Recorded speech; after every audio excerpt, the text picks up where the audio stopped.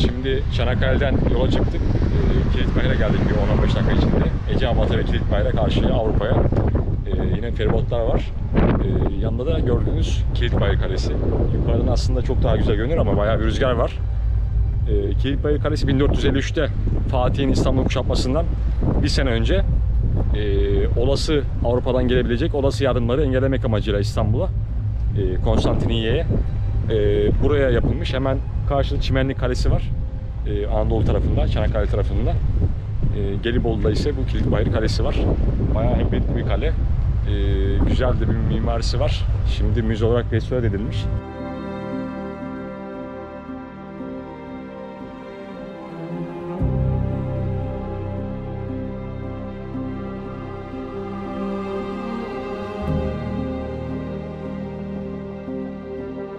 Kilitbayır'dan Gelibolu'ya doğru ilerleyince hemen denizin kenarında bir Bigala Kalesi var.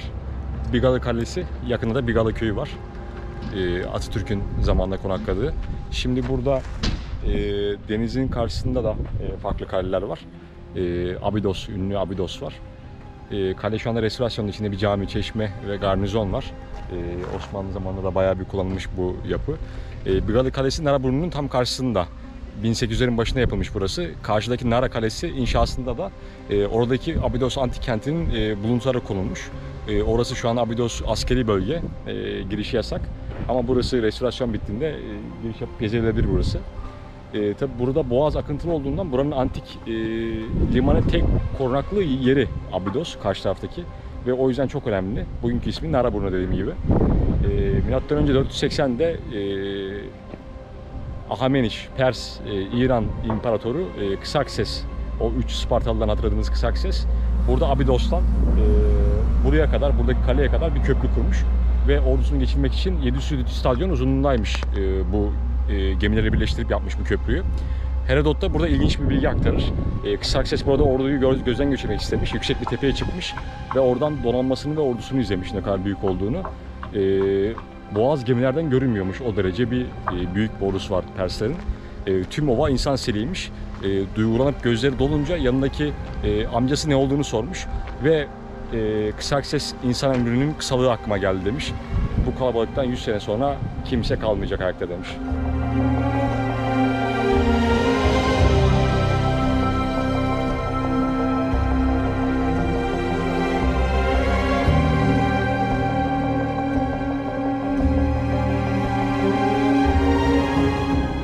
Köyüne geldik.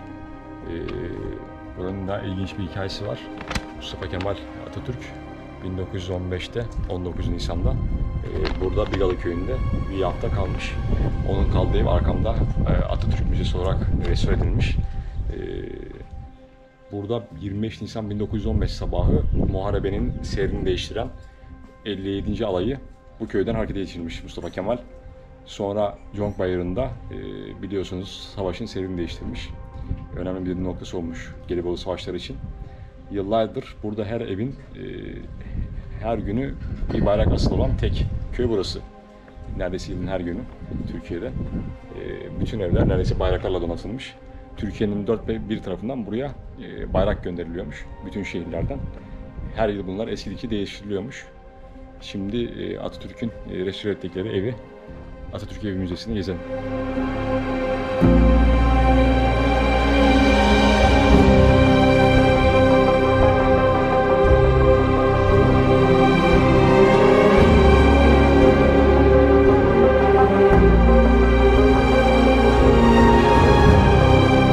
Gökçeada'da Paparuna Butik Otel'e geldik.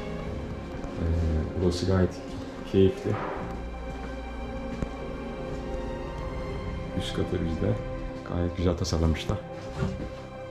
Ağaç ev modelinde yeni işletme. Zeynep Bey bayağı misafirperver. Paparuna gelincik çiçeği demekmiş. Gökçeada'da Keçi diye bir yer tavsiye ediliyor. Buraya geldik. Burada ada oğlak etiyle meşhur. Bir de İmbros koyunu. Buranın antik Yunanca ismi de İmbros. İmbros koyunu ile meşhur. Kırmızı et severler için böyle bir yeri var. Mezar falan da var. Balık da yapıyorlar. Biraz daha iç kesimde. Zeytinli Köyü'nün hemen girişinde. güzel bir yere benziyor. Biraz burayı göstermek istiyorum.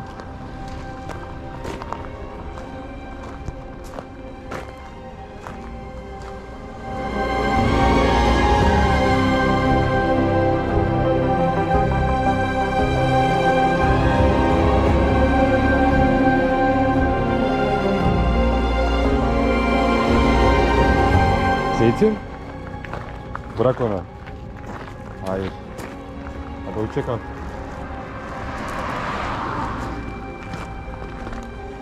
Geliyor mu hala peşimizden? Şimdi Zeytinli köyüne varıyoruz. Etrafındaki bu zeytin ağaçlarından almış ismini. Zeytinli köyü. Rum köyü. Burada Tepeköy, Zeytinli köyü, Rum köyleri. Şimdi akşam oraya gideceğiz. Sakızlı muhallebisi meşhurmuş. Epi badem kurabiyesi var. O dibe kahve var dövdükleri. Akşam olmak üzere.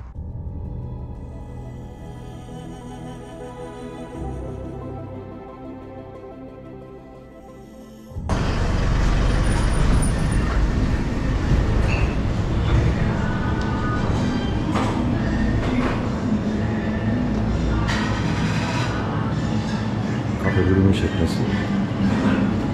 Panakotaları var, krem karamel var. Nostos tatlıları var. Cheesecake'li, muz çikolata. Ünlü damla sakızı muhallebileri ünlü. Kahve bıraktı, dibek kahvesi yapıyorlar. Burada kendileri dövüyorlar. Dibek kahvesini bununla dövüyorlar. Tokmağı var burada. Damla sakızı dibek kahvesi yapıyorlar. Burada İmbros'la ilgili kitaplar da var. İmbros, Gökçeada. Kafe çok güzel.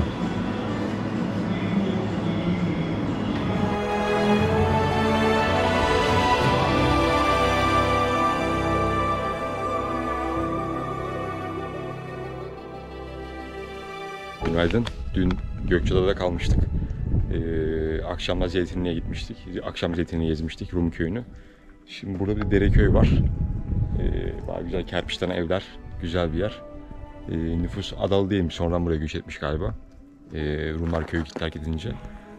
Burada bir antik çamaşırhane var. Onun içine gireceğiz. Eski bir çamaşırhane. İçeride size ondan anlatayım. Çamaşırhanenin içine girdim. İlk defa da böyle bir yer görüyorum. Daha önce geldiğimde uğramamışım buraya. Gayet güzel görünüyor. Çamaşırlığın bu iç kısmında, bu kuzey duvarında gördüğünüz kuzey duvarına sarılanmış sıcak su kazanlarının konulduğu 9 tane ocak var. Bunlar ocaklar. Ocaklar kemerli ve gördüğünüz gibi iki yanında taş veya sabun koymak için şu küçük nişlerden yapmışlar. Ocakların üzerine, önüne sıralanmış. Üzerinde bu çamaşırları dövmek için, yıkamak için yuvarlak yuvarlak 13 tane gördüğünüz gibi yunak var. Bunlar yunaklık deniyor. Bunlar taş yunaklıklarının iç kısmı böyle gördüğünüz gibi yalak şeklinde tasarlanmış. Güney duvarı üzerinde ise böyle bir kare dikdörtgen dişlere duvara oyulmuş iki tane çeşme mevcut. Bir tanesi burada, diğeri burada. Çeşmeler de kesme taştan yapılmış. Böyle niş içindeler. Çok güzel bir yer. Gelmişken burayı bir görün derim. Başka Türkiye'de böyle bir yer tam bu şekilde iyi korunmuş görmemiştim.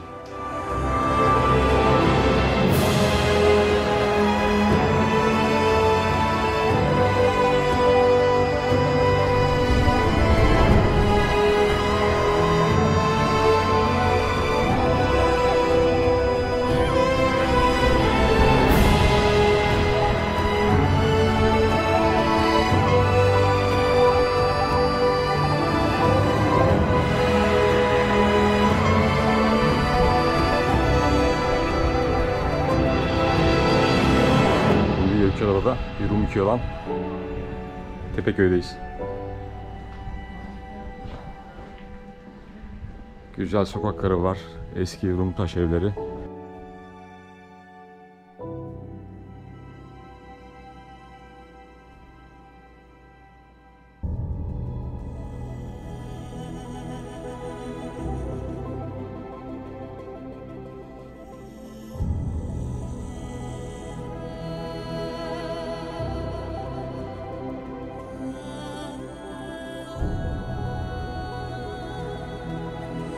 Şimdi adanın güneyinde kıraç, deve dikenli, sapsarı bir arazi, antrasit taşı tabaka.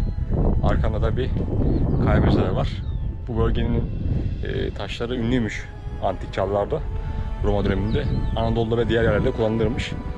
Lahit üretilirmiş bunlarla. Şimdi ilerlersek eğer burada da bir lahit var. Gördüğünüz gibi burada tam yapım aşamasında böylece bırakılmış. Kokina kaya mezarı deniyor buna. Arkasında deniz. Keçiler, ağlar.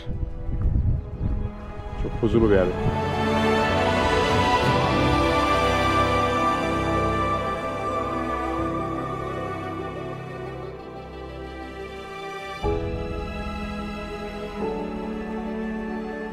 Gökçeada'ya geldik. Buranın antik ismi dediğim gibi İmbros. Şu an onun kalesinin, eski şehrin, Akropolü'nün yani yüksek şehrin olduğu yerdeyim. Hemen şu ileride bir silüet görünüyor. Orası da Semadrek, bu Louvre Müzesi'nde sergilenen ünlü kanatlı Semadrek nikesinin bulunduğu yer. Kutsal tapınaklarıyla, farklı inanç ritüelleriyle önemli bir ada. Tabii şu an Yunanistan'ın Aleksandropoli'den, Dede Ağaç'tan oraya vapurlarla gidiliyor. Hemen zaten ilerisi Trakya, adanın arka tarafında ise Bozcaada var. Şu anda gördüğünüz İmbros Vadisi, bademli ve yeni bademli köyleri var. Bu limanın olduğu yer ise Kaleköy. Yine burada badem ağaçları bol olduğundan köyün ismini bunu vermişler. Gökçeada Türkiye'nin en büyük adası aynı zamanda. Şimdi bir de burada yukarıdan bakalım, limanını, kalesini görelim. Burada oteller var, tavernalar var.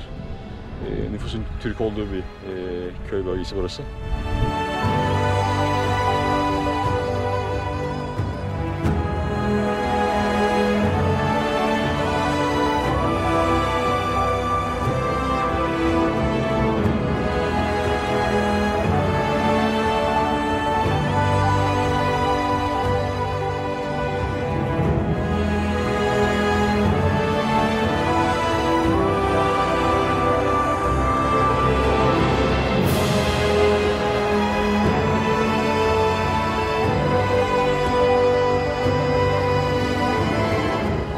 Bozcaada Kalesi. Güzel emniyetli bir girişi var, kapısı var. Rivayete göre bu Troya kralı, Kral Priamos tarafından yaptırıldığı söyleniyor ama şu anki kale Ceneviz Kalesi'ymiş. Osmanlı zamanında da onarım görmüş. Şu anda hali zaten üstünde hemen bir Osmanlıca kitabı var. Tenedos'un adı İlyada ve Odysseya'da geçiyor. Ada Troya Savaşı'nın başında Akülüs'ün saldırısına ve yağmasına uğramış. Kadınların hepsi esir alınmış Mikeller ordusu tarafından ve götürülmüş. Tenedos Troyalılar atı kente soktuklarında, atı Mikenler orada bıraktıklarında Miken gemilerinin saklandığı yermiş. Yani onlara gitti, kaçtı Mikenler izlenim versinler diye Troyalılara atı bırakıp buradaki limana gizlenmişler. Daha sonra da olanlar zaten malum, Troya'yı yıkmışlar.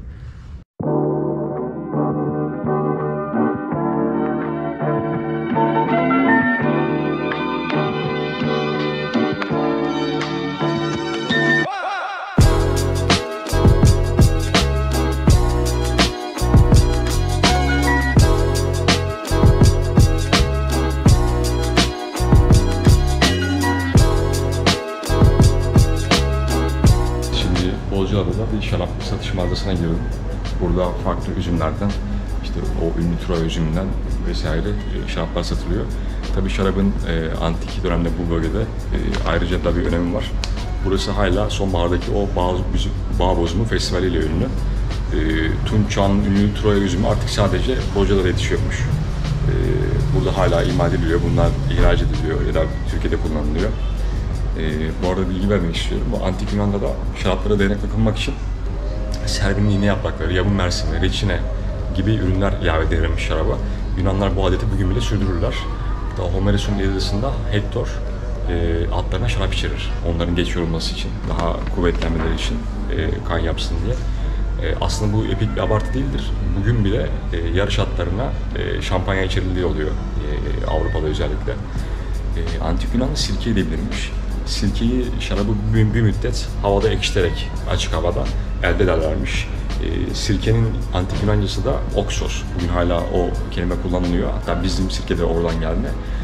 Hatta Ruslar sirkeye uksus diyorlar bugün bile hala Rusça'da. Uksus sirke demek. Yunanca'da zaten suratını ekşitmiş kişiye de oksines denilmiş. Okisines. O da o zamanlardan kalmış bir deyim. Şu an görüyorsunuz burada her kalibreden, her yıldan epey de bir çeşit var, fiyat skalası var. Yine burada bir gelincik şerbeti görüyorum burada yine bir konsantre. Bunu da ilk defa gördüm. Burada farklı reçeller de var Adana'nın. Kabak, domates. Ben domatesi çok beğendim. İncir, kabak. İncirler yemyeşil, çok güzel görünüyor. Süt reçeli, kozalak reçeli diyor. Bu siyah renkli olan galiba. Ceviz reçeli. Kozalak, evet. Ayva. Bunlar kapariler, yemekleri işte. Limon.